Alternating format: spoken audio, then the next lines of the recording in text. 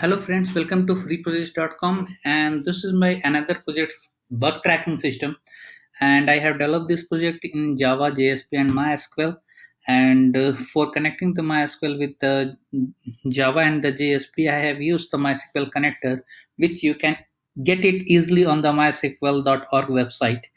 Also, the front end design, I have used HTML, CSS, and JavaScript for designing the fronting part. And you can see that I have used some of the jQuery library for creating the some banners and then uh, some validations. So you can see this is the slider. So I have used the jQuery library for creating this slider, and this is a single role based system. So there is only a single role, that is the admin will be responsible for performing all of the operations. There is no tester and there is no developer role. This is very mini project and basic project. So let's start with the functionality. So this is the home page of the project, and I have added a slider here, so you can see that this is sliding, and you can change the images from the from the backend for just replacing the image. And this is the about us section. So this is just a little bit about the bug tracking system, and after that administrator login and the contact us. So I am not saving the data of contact us into the database. This is a static contact us page. So, and the same menu is available above, so you can navigate to the page from this menu also.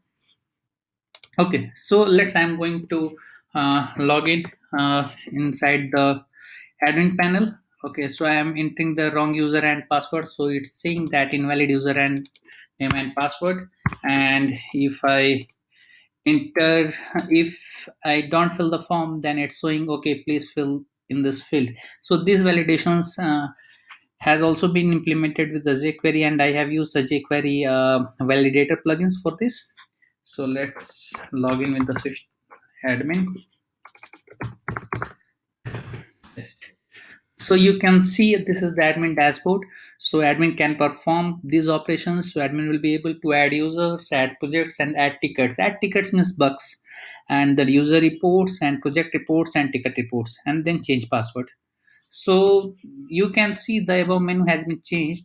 Okay, so this is a role based system. So once the admin logins into the system, then above menu will be changed automatically according to the role. So if I log out from the system, then you can see the above menu has been changed, and if I log in inside the system, then you can see the above menu has been changed. Okay, it's coming according to the user role and permission, because there is only a single role, that is the admin. So this menu is applicable for the admin only. So in other projects we have 1, 2, 3 or n number of users, then this menu will come according to their user role and permissions. Okay, so this is the admin dashboard, and after that you can see this is the drop down menu, and I have used the jQuery plugins for this also. So this is the add user page, where admin will be able to add any number of users using their credentials. Means admin will be able to add any number of users here. And after that there is add projects. So this is a bug tracking system. So tester will assign tester will log the bugs for the project. So all the project, you can create n number of projects from this form, and then add bugs. So this is the bug page. So tester or a user will be able to log any number of bugs inside that project. So this is the project code, this is and after that admin will be able to assign that bug to any user and bug type. So this is a bug or this is a new functionality, and what is the ticket status, the pending, QA release or UAT release. So these are these all drop downs are dynamic drop down, and all the values are coming from the database, right? So if you want to change the value, then there is no need to change the things into the code. Just change the values into the database or add the values into the database. The drop down will be fetched automatically according to that database. Okay, so this is the add bug, and then reports. So this is the user report, and if admin clicks on the edit, then the edit form is opening here, and then project report.